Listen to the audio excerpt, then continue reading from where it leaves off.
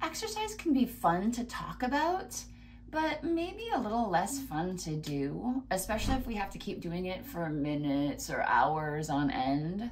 Here we discuss how low can we go in terms of brief bouts of exercise and what it can do for our body and brain. Can 4 seconds make a difference? We'll find out.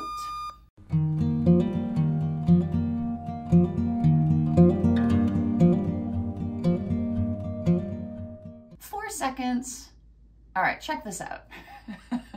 I am going to vigorously move my arms for 4 seconds, as fast as I possibly can to get the feel for this. Ready? Go.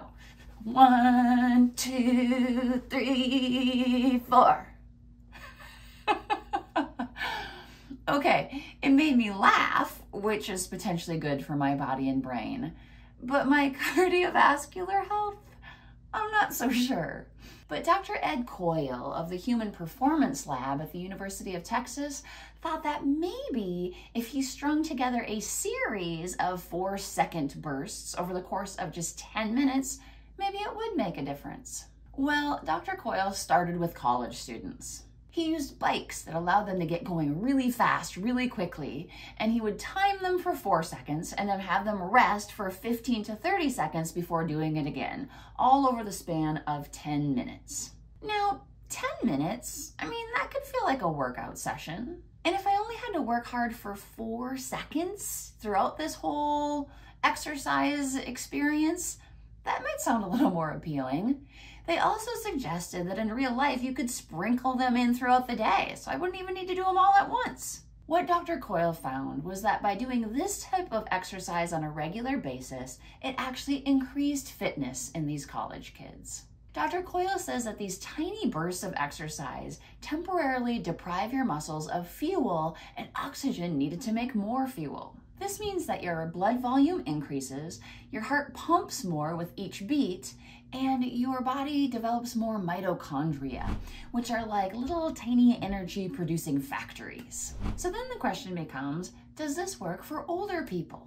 So they recruited 50 people from the age of 50 to 68 who didn't have any major health problems but didn't exercise. 3 times a week over the course of 2 months, they did 15-minute exercise sessions where they would sprint for 4 seconds and then rest. At the beginning, they were resting the rest of the 56 seconds of that whole minute before sprinting for 4 seconds and doing it again. But by the end of the training program, they had reduced the rest time so that they could sprint for 4 seconds and only rest for 26 seconds before the next sprinting regimen. The results again were very positive. Dr. Coyle and his colleagues found that it not only increased fitness for these older adults, but it also increased muscle mass. I also like to point out that Dr. Coyle said that there were no cases of injury or even delayed onset muscle soreness when they used their specialized bicycles. He also said that the volunteers enjoyed themselves so much that they wanted to continue on when the program was done. Exercise can apparently be fun, and if you presented this type of data to a good personal trainer, they could likely help you find some way to approximate this type of exercise in your life. So this showed good effect for general health and muscle mass, but what about keeping us alive?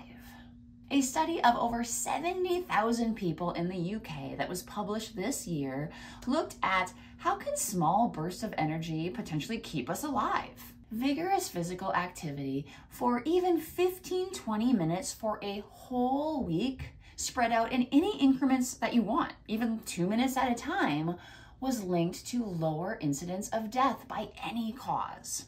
This decrease was 18 to 24%. If you can stretch your minutes of exercise for this week up to 54 minutes, your benefit increases even more. Your risk of death from any cause decreases by 36%, and your risk of getting heart disease decreases by 35%. So here we have evidence that short bursts of exercise can keep us alive, but how about impacting our brain functioning and our mood?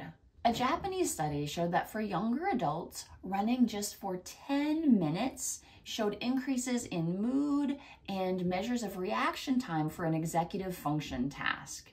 This test in particular was, all of our brains want to do something impulsive. Don't let it do that impulsive thing, do this thing instead. And they were faster at it. This means something like, oh, I really want to eat that candy before dinner time, but I'm not going to do it. Brain imaging showed increased activity in the prefrontal cortex. And again, this is associated with frontal lobe functions like working memory, planning, organizing, and problem solving.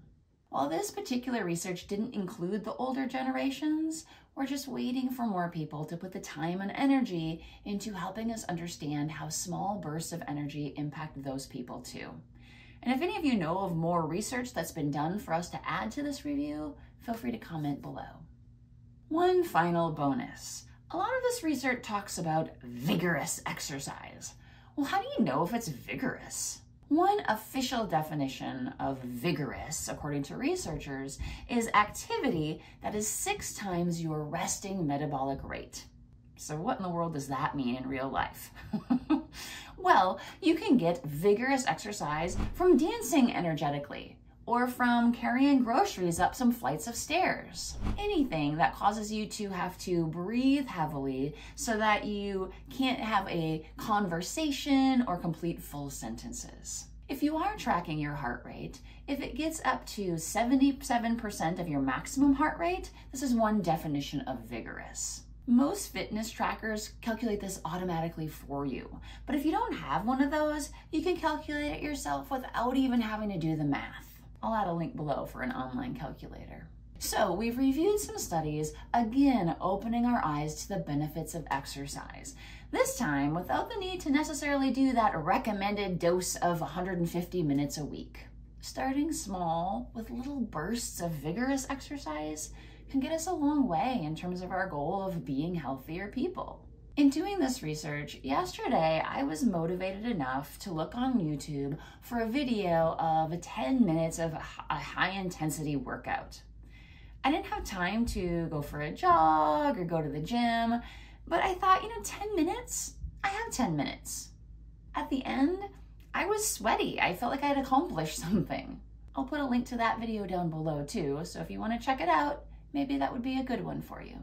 I hope that these ideas inspire you to sneak in some exercise and feel good about your efforts. Or maybe to watch some more of my videos on the ways we can baby step toward brain health. Cheers to small bursts of greatness.